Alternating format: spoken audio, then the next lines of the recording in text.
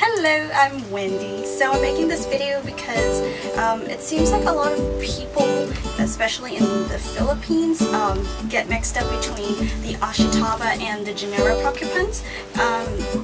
And so I'm trying to, show you guys the difference between the two. So if you want to learn more, more in depth about the Gynura Procumbens, you can check out my other video about it, and I'll also leave a link below here in the description, and you can go see the video. The Ashitaba is actually native to Japan, and it has a really high level of vitamin B12, which helps to produce blood cells. A lot of people, especially for vegetarians or especially vegans, it's really hard. I mean, you can't usually find B12 vitamin in plant-based food. This plant also has vitamin C, calcium, iron. It's good for helping you cleanse the liver and kidneys and to purify your blood.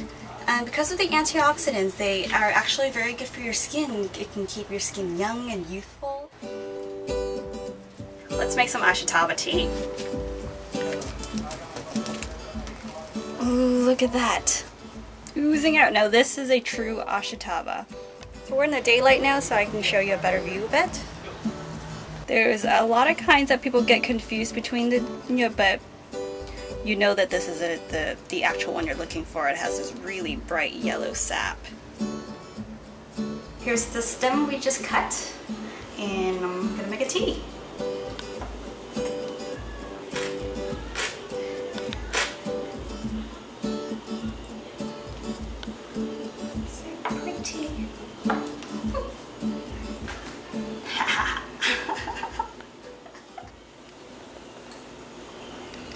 Wow.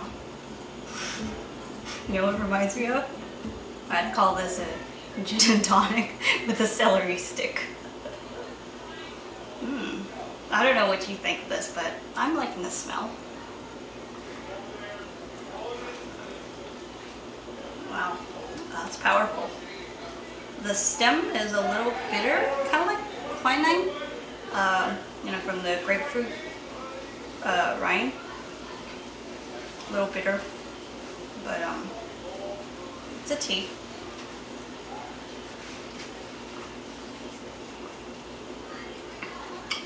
Interesting. So I'm gonna keep stepping on this. Thanks again for watching, you guys. If you enjoyed the video, make sure you like it and share it with your friends. And to my new subscribers, I just want to say hello to you.